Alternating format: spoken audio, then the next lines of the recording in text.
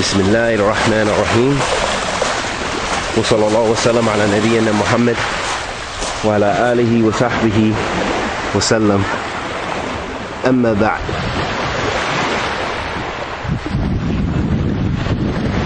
قال سبحانه وتعالى في كتابه الكريم وما خلقت الجن والإنس ليعبدون. I've not created mankind and the jinn except for worshiping me. What does Ibaadah mean? What does worship mean for us as a believer? Is it simply just praying 5 times a day? That's a part of it. Alhamdulillah. But however, Ibadullah, that means, as Sheikh Al-Islam Ibn Taymiyyah so aptly defined it, as meaning كل ما يحبه الله ويرضاه من أفعال وأقوال الظاهرة والباطن. That worship, it's everything that Allah loves and is pleased with, from statements, from sayings, and from actions, whether it be hidden or apparent. So meaning, hidden meaning those acts of worship that are in the heart. For example, I can't determine what someone's sincerity is. I can't look at their we can make judgments and say it doesn't seem like so-and-so's sincere. Seems like they're showing off. But we really can't tell that. That we really don't have the tools. Allah has not given us the ability to make those judgments. And we definitely don't know if someone is really making tawakkul ala Allah, or if someone is really making correct tawassul. Are they, in their heart, are they seeking to come closer to Allah subhanahu wa ta'ala? You can tawassul by supplicating to Allah subhanahu wa ta'ala by His divine names and attributes.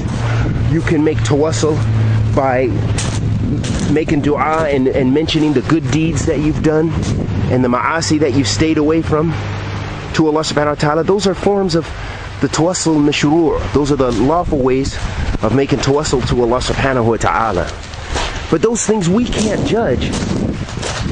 How much fear someone has. We don't have a fear meter, a khawf meter. We don't have one of those to be able to tell how much someone fears Allah subhanahu wa ta'ala, and how much these are types of worship that have to do with the heart. And those are matters of the heart that only Allah tabarak wa ta'ala can judge. And the other division of Ibaadah to Allah subhanahu wa ta'ala involves worship by the limbs and the tongue, meaning the statements that you say. La ilaha illallah, la ilaha illallah wahdahu la sharika lahu mulku wa hamdu ala kulli shay'in qadir, subhanallah wa bihamdihi subhanallah al-azim. All of this dhikr, dhikr of Allah subhanahu wa ta'ala, this remembrance of Allah, these are ways to remember Allah. That's Ibaadah on the tongue. These are actions of the tongue. Then we have the worship which involves our limbs. And that is those things, the physical actions of Ibaadah.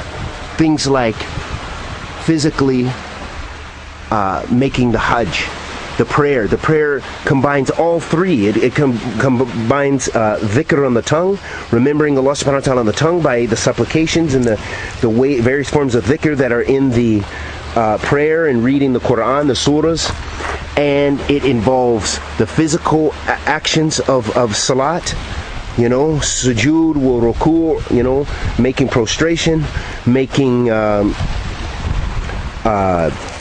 and prostrating down on the ground before Allah subhanahu wa ta'ala in a manner that the Prophet sallallahu alaihi wasallam did, and all of those other physical actions of the prayer.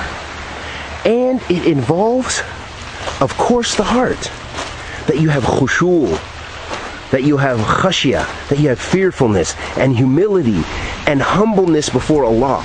Those are actions of the heart. So the salat is a prime example of the combination of all of those actions of Ibaadah.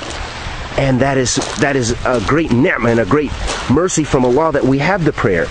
And that it is a way to remember Allah subhanahu wa ta'ala and worship Him through all the various acts of Ibaadah. or all the various types of ibadah, those three divisions. And as we mentioned before, the issue by worshiping Allah with your heart, worshiping Allah with your limbs, and worshiping Allah with your tongue. And so that is what ibadah means for the believer. Ibadah has its various types, and it must be done with sincerity to Allah and in accordance with the sunnah of the Prophet Muhammad sallallahu alaihi wasallam, and with the understanding of the Salaf Salih, meaning that we stay away from new types of creed and new types of way of trying to attempt to understand the religion. Khalas, the religion is complete, and the religion is Allah's religion, and Allah is the only one worthy of worship, and we ask Him, the Almighty, to accept our good and forgive our evil. Wa sallallahu wa sallam ala nabiyyina Muhammad wa ala alihi wa sahbihi wa sallam.